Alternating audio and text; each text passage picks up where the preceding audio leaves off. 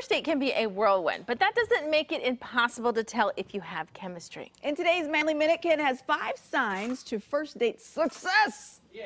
Kind of like a checklist I want you to take with you as you head on out and into that initial foray into this dating scene. So you'll be able to tell how things are going along as you take a look at this checklist to make your way through the evening. If you get midway through and you're not checking things off, you might just want to get up and go home. All right, here we go. Number 1, the pre-date signs. Did he or she, did they call you or text you before the date to be like, hey, are we still on for today? If you don't get that pre-date check-in, that person is probably not as excited about the date as you would like them to be. So look for the pre-date signs. Do they check in? Do they double check to make sure you guys are meeting at the right place or the time is confirmed? Things like that to make sure that they're actually invested in this evening going well, just as invested as you are. Number 2, here's where we go. It went longer than planned. Slow down. I'm not talking about breakfast the next morning. I'm saying that it went a little bit longer, like you got to go to a movie and then you decided, hey, you know what? You want to get some coffee? Things like that. That extending the evening and things went a bit longer than you thought they were going to go. You ended up going to different places, spending more time together because you're having so much fun.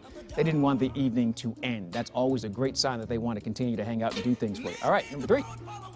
You had things in common. You met and you found out we're both complete like nerds and we love the holidays. Woohoo! Like, it's really hard to find things in common, especially specific things. And so you get there on that date and you find, oh my goodness, we have so much in common. Now you know you're on the right track. You know this date is going very well. You found something in common. The next sign is the absolute guaranteed sign things are golden for you. You had her attention. Now look, everybody has, when they go on a first date, they've got that friend that calls to give them the out so they can leave the date early if they need to. Yes. I'm not making this up, right? Everybody's got this. Yep. And so when the phone rings in the middle of dinner, she's like, what?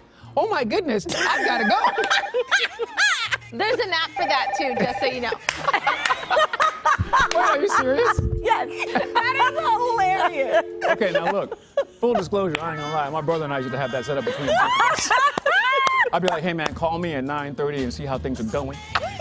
Yeah. If it wasn't going well, I'm like, what? Your car's broken down. Oh. I gotta go help my brother. But if you had her attention the whole time, that's great. She didn't check her phone or anything. Man, you are golden at that point. So and then here's the last thing to think about. So at the end of the evening, you said, hey, text me when you get inside, and text me when you get home. And she does. She does follow up and checks in with you after she gets home. And then that usually leads to a second date. So if you can get all those first 5 things to happen and you didn't get that weird phone call 30 minutes into the date that says she's got to go, you're golden. That's 5 things to think about, a checklist to have with you for your first date success. To find out more, go to gooddaysacramento.com. Click on show info for today's date and man up for not having your brother call and get you out of trouble. Good Day continues after this. To carry the heavy load.